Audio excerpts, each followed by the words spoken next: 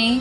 This is International Service in English. Welcome to the next 30 minutes of program from Adventist World Radio. In our program today, we have music coming to you from Family Reunion Concert and Benji Koshi. You'll also hear a health message on osteoporosis, battling brittle bones. For our meditation today, we have a Bible theme, Value of a Good Name. I'm Anita. I'm Sharad. And you're listening to Adventist World Radio, the voice of hope. Let's start our program with a song entitled Personal.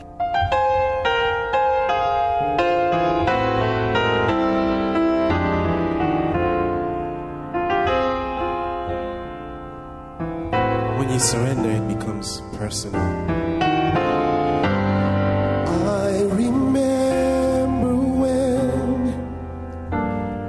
Just a little boy, and with all the simple things I could find so much joy, but somehow church always seemed too long. They always sang the same old songs. I knew about Jesus and his love, even why he came to die. But this time it's personal, yeah. I feel his love inside of me. This time it's personal, yeah. Used to be blind, but now I see. He's more than someone I just talk about. He's the only friend I can't live without. Oh, how I love you, Lord. This time it's personal.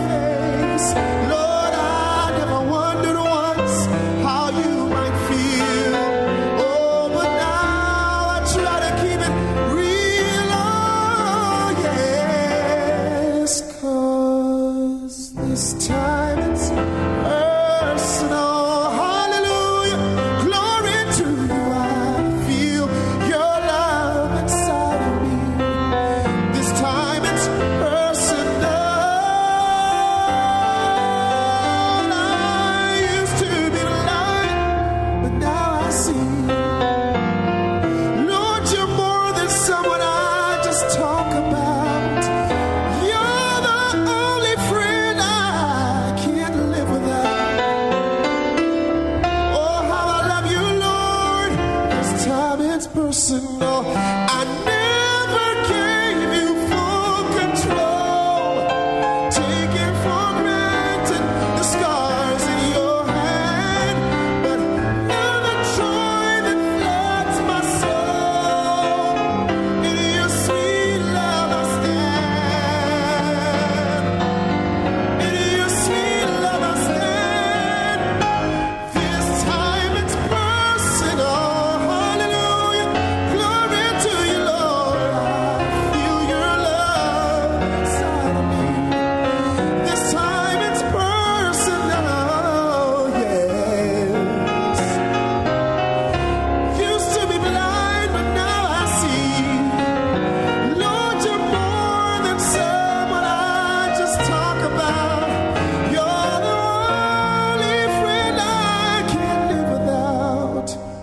How I love you, Lord.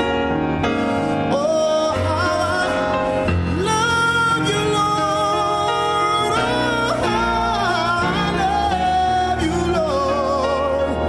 this time. It's personal.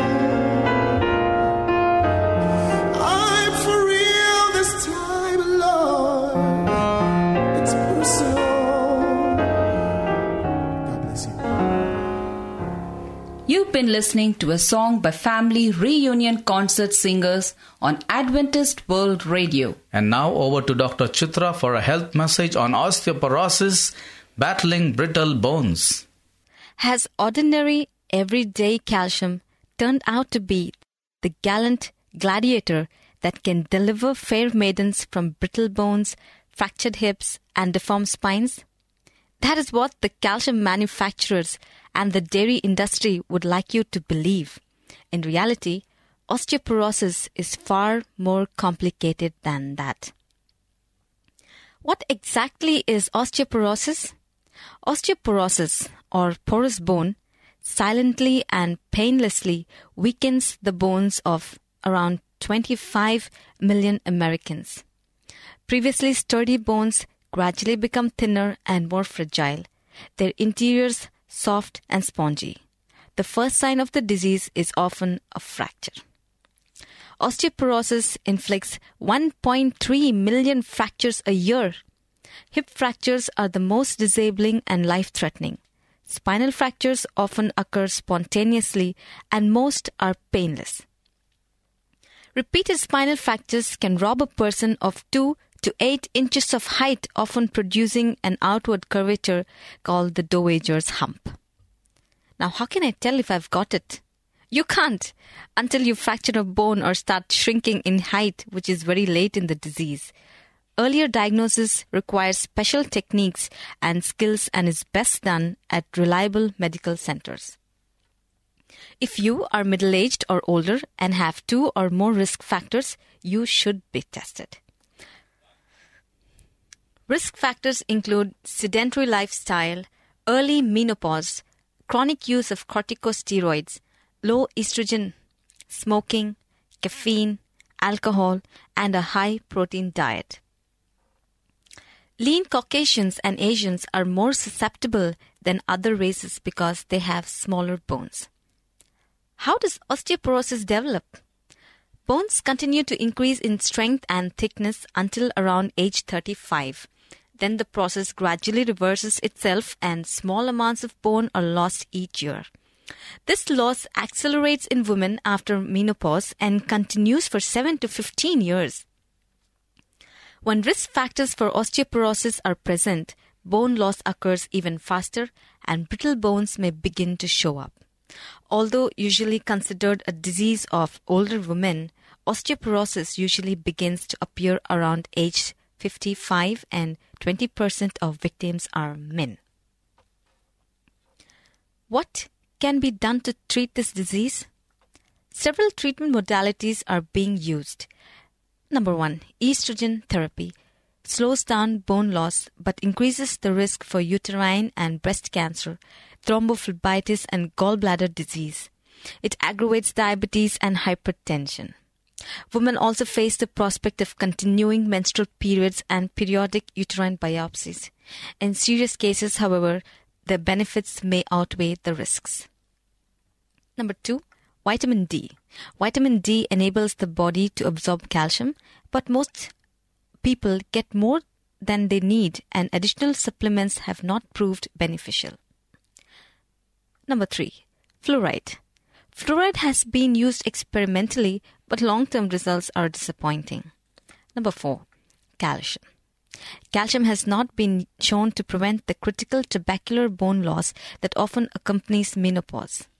People on high calcium diets are rarely found to have stronger bones than people on low calcium diets. There are warnings that excessive intake of calcium supplements may cause kidney stones and even promote osteoporosis by interfering with the absorption of manganese, which is also vital to bone structure. The World Health Organization recommends 500 milligrams of calcium a day, while various health organizations all around the world recommend 800 to 1,500 milligrams. These dosages may be prudent for some.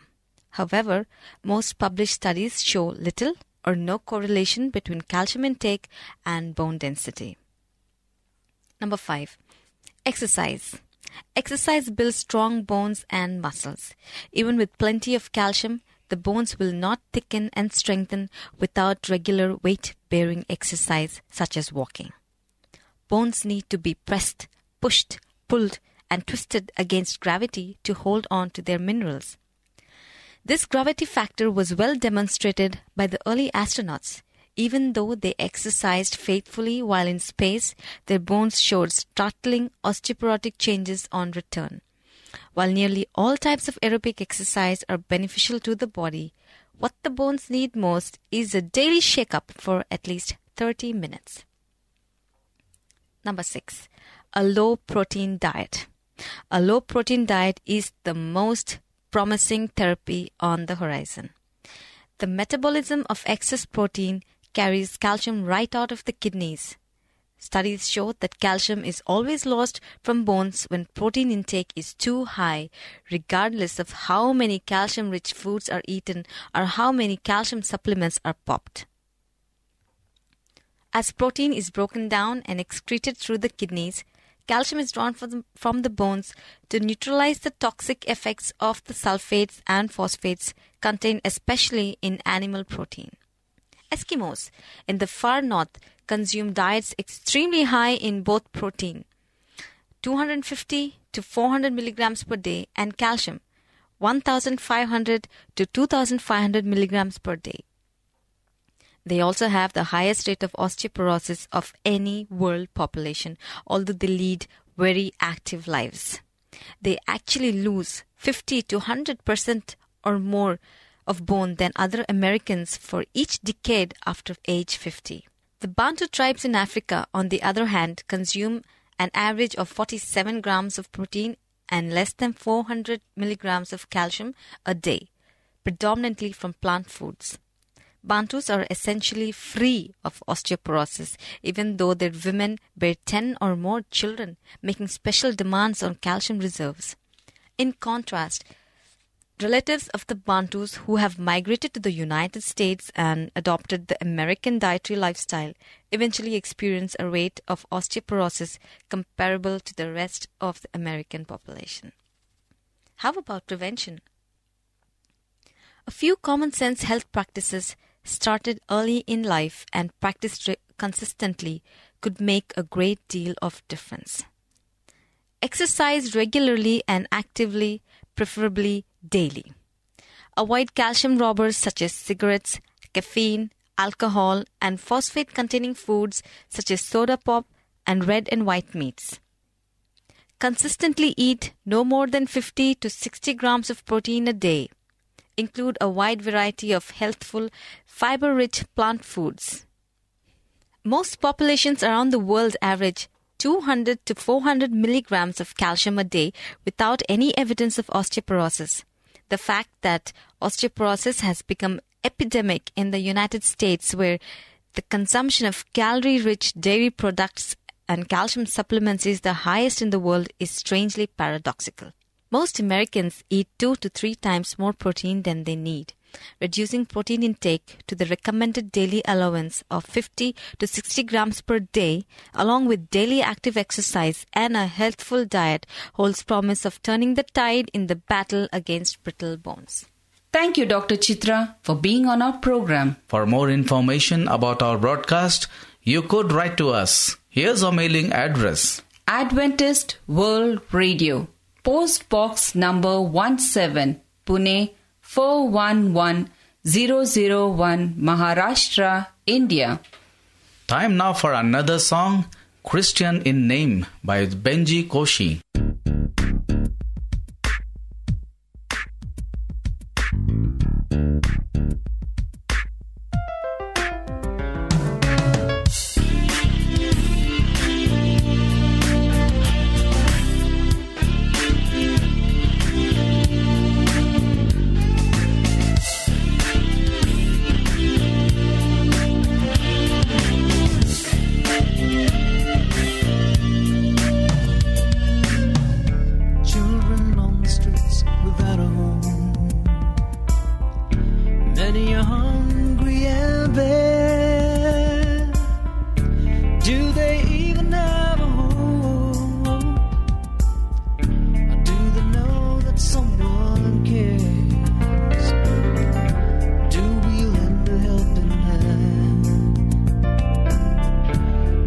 show them His love?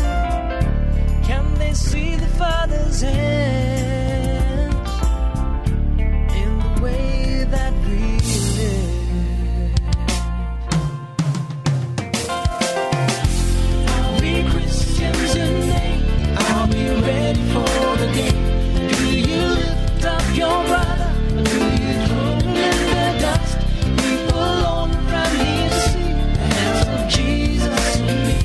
Are we Christians in name? Oh yeah.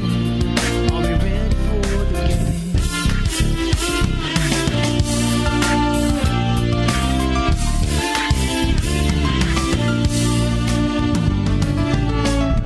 People in the sinful world keep on fighting every day. There's crying in every land, and there's pain all around. Can we stop this wickedness? Can't we live in harmony? Will there ever come a day when we all unite as one? Are we Christians in name? Are we ready for the game? Do you lift up your brother? Do you throw him in the dust? People all around need to see the hands of Jesus in me. Are we Christians in name? Are we ready for the game? I'm ready for the game. I'm ready for the game. And I'm ready for the day.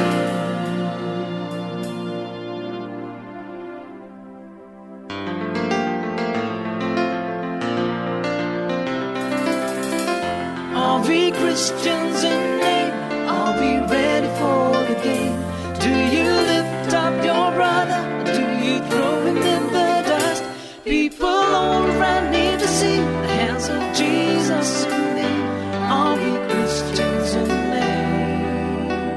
Oh yeah. Are we ready for the game? We are Christians of faith.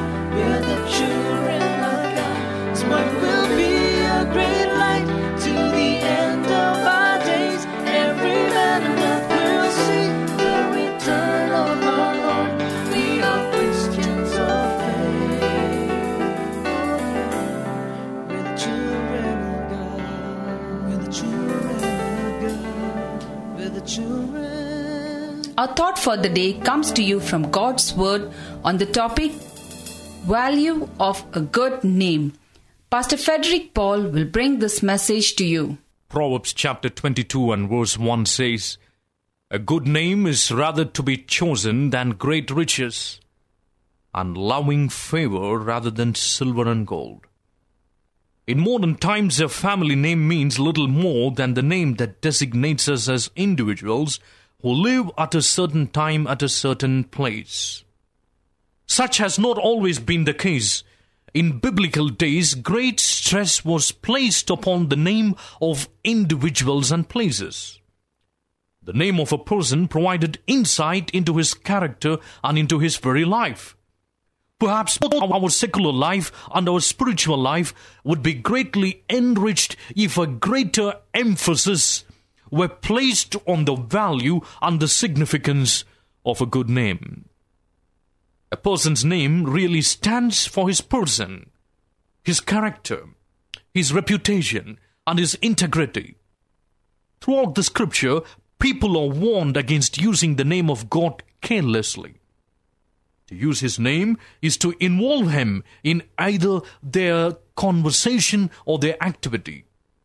God does not want to be misrepresented by the careless use of his name. Likewise, a family should be vitally concerned about its good name. Rich indeed are the children who receive a good name from their parents. The value of one's name should be maintained at all times.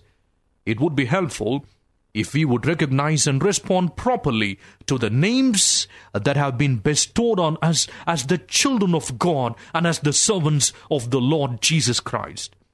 In the New Testament, we find at least 5 names or titles that are applied to us, which we should bear with gratitude, dignity, and honor. Firstly, we are called believers because of our faith.